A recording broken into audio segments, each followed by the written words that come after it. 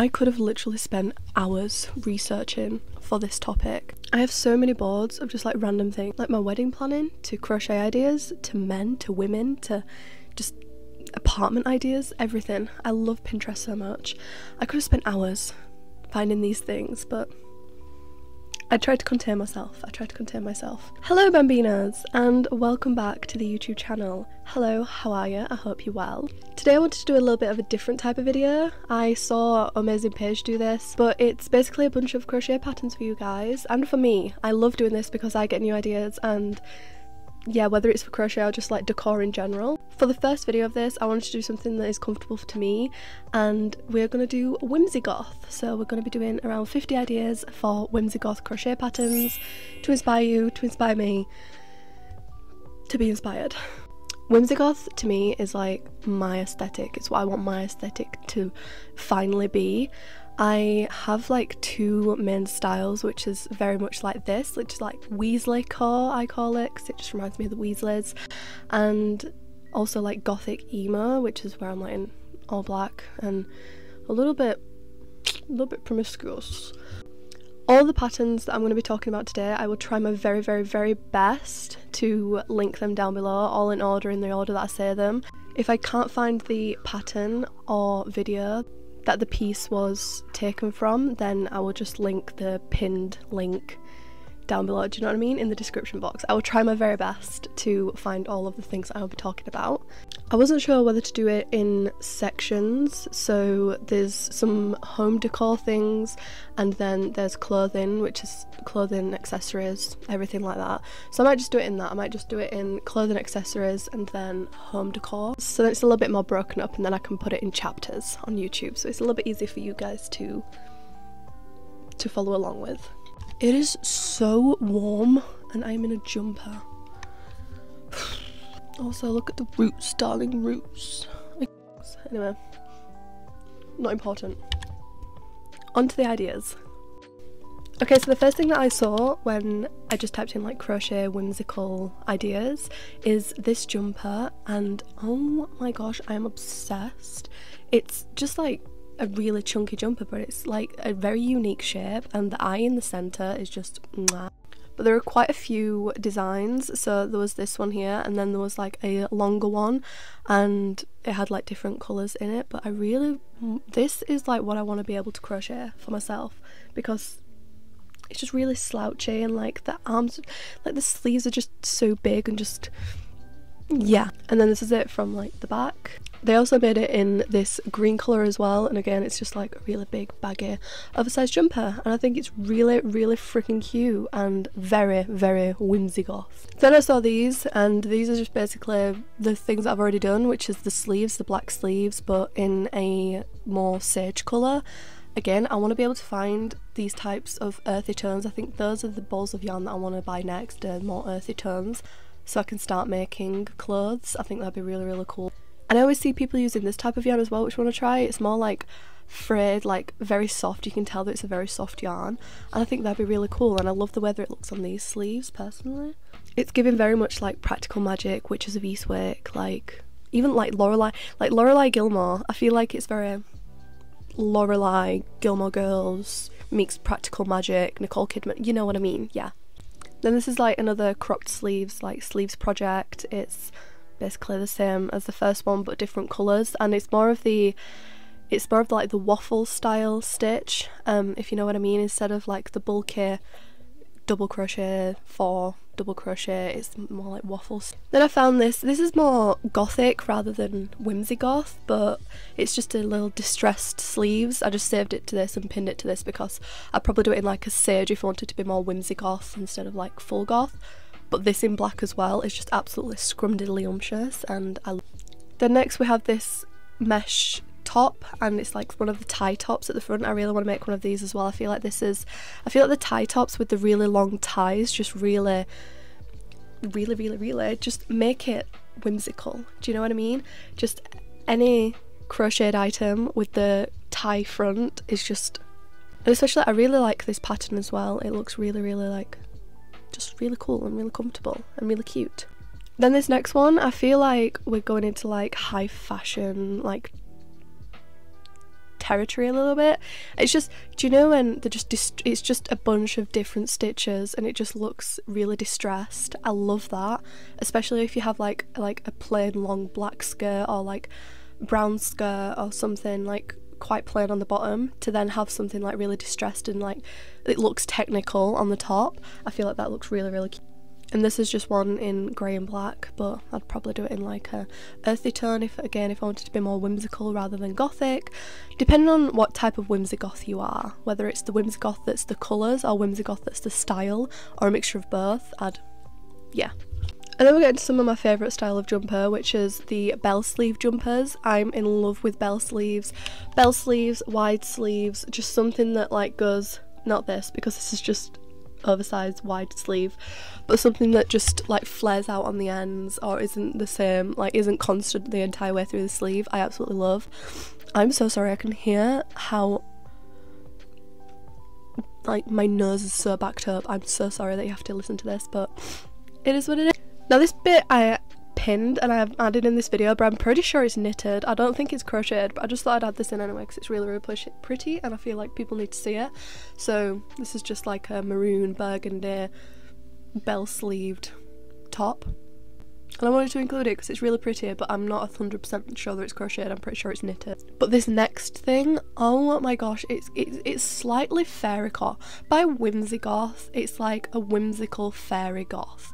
So I've included fairy type things in here as well, but with more earthy tones, such as this top. I'm in love with this top. I think it's beautiful.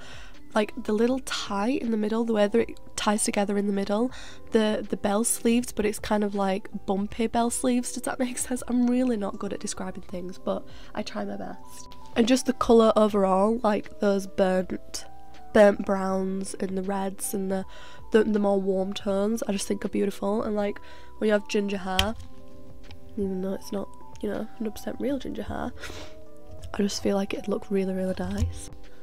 And then I think this is one of my favourite items that I've pinned. It's something that I just look at and I'm like, I would never be able to do that. But I feel like once you look at the pattern and you just practice, it's like, I'm not sure if anyone, I think I'd not added it into this, but I might get a little photo here now.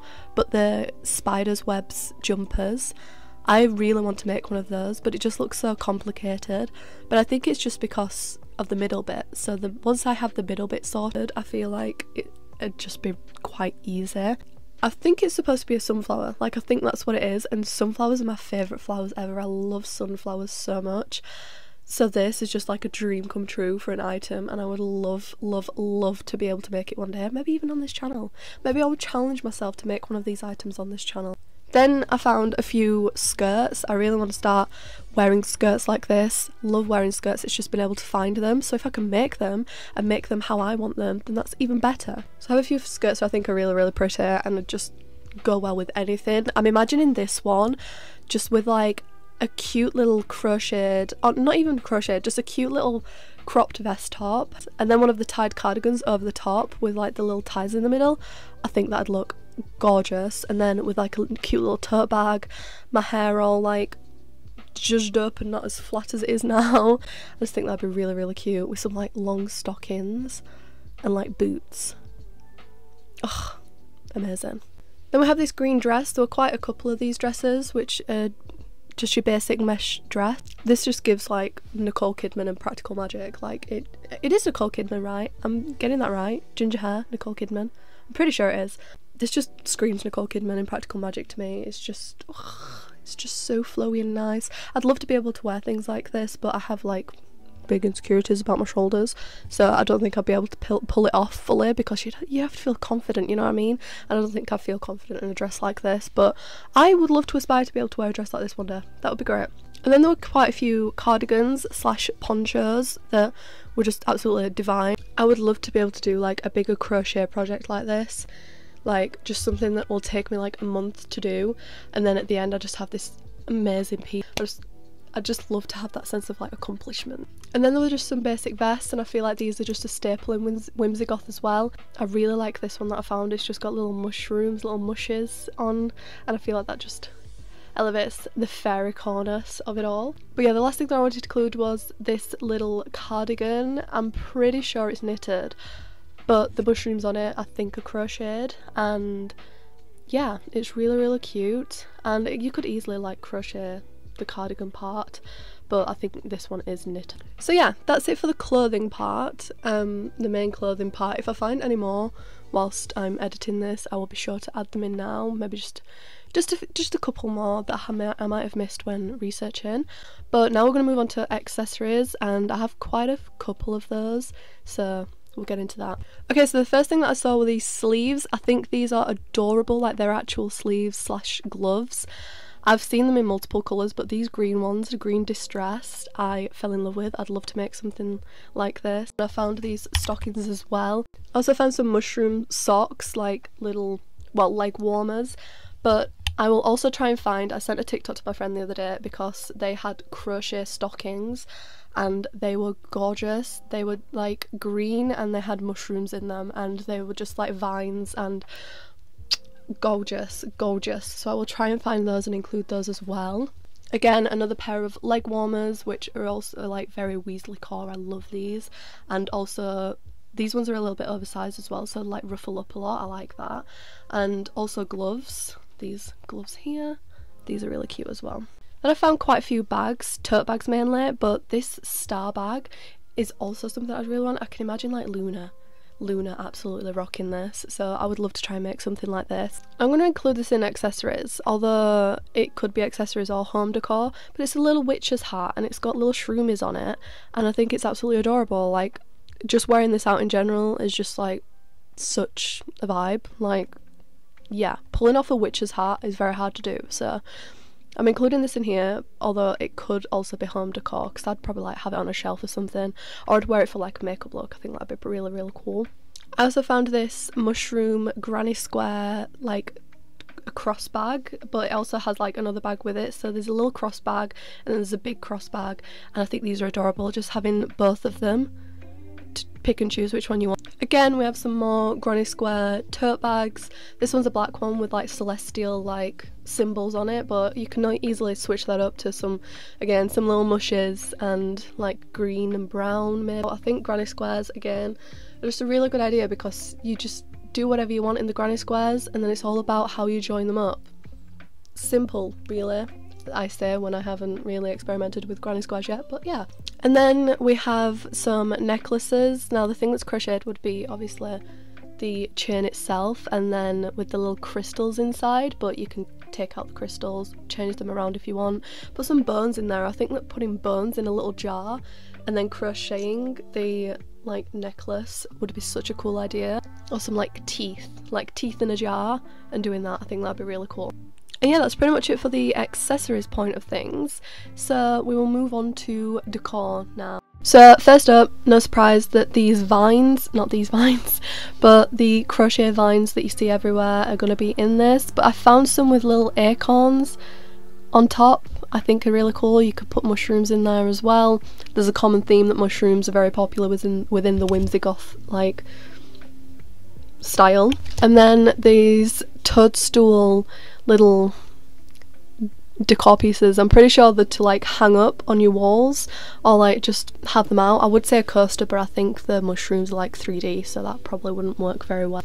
Then we have the granny square curtains. This is such a cool idea. Again, you can just change them out for anything you want. Make any granny square you want, put them together in a long row, you've got curtains. Then we have another mushroom wall hanging, and that's for that one, but I'm pretty sure you can get like different mushrooms and different patterns for that too. I also found these moth ones as well, which amazing. Then we have a few cushion covers, like crochet cushion covers, which are really cool. Again, stars. Just do a huge granny square, pop that on a cushion, you've got a whimsigoth cushion. And I think this is one of my favourite things that I've found, which are voodoo like shrunken head crochet like danglies, like little danglies. I'd like put it on like a hook and have it dangling like on a bookshelf or something. This might be a little bit too witchy for some people, but I absolutely love it. I think it's really cute, and it reminds me of the ones that are on the 3 broomsticks in Harry Potter. If you can't tell, I really love Harry Potter. Then we just have these random little mushrooms. I'm not sure what you could do with them, but they are so freaking cute. I couldn't not include them. So I'm not even sure how to go about this, but it's basically wisteria, like the plant wisteria, hanging from the wall, from the ceiling. So I put this in here because if you just like make flowers, like, you know, people make lavender, like crochet lavender, and hang it from your ceiling in like bunches maybe, then I think that'll look really cute. Wolfsbane as well, I think like wolfsbane being crocheted and hung from the ceiling or put in little bunches and placed onto the wall would look really, really, just really, really cute and really, really whimsical. Then there's the classic like wall hangings for your jewellery and things like that. This is just a green one with some vines coming off of it to make it more whimsical. I'm sick of saying whimsical and whimsigoth and gothic and cute. I'm sick of saying it. And then there's just this granny square blanket with loads of eyes on it. Again, I think the eyes are really, really cute, like the jumper in the beginning.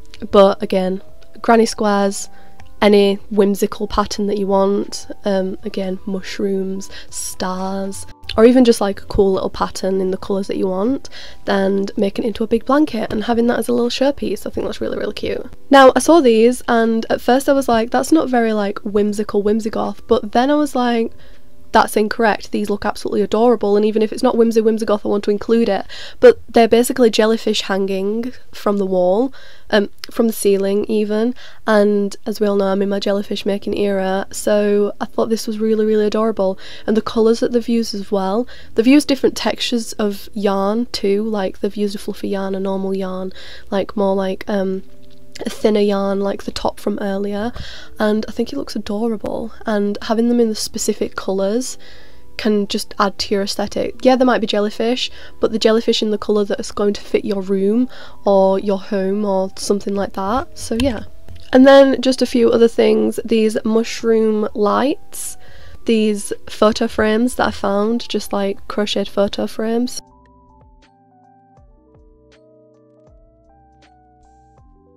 And then the last thing that I wanted to include, because I am Delulu and I love looking at baby things, is this little crochet whimsical mobile, like baby mobile. I think this is absolutely adorable and my child will 1000% be having one of these in the future. But yeah, that is everything that I curated with Whimsigoth crochet.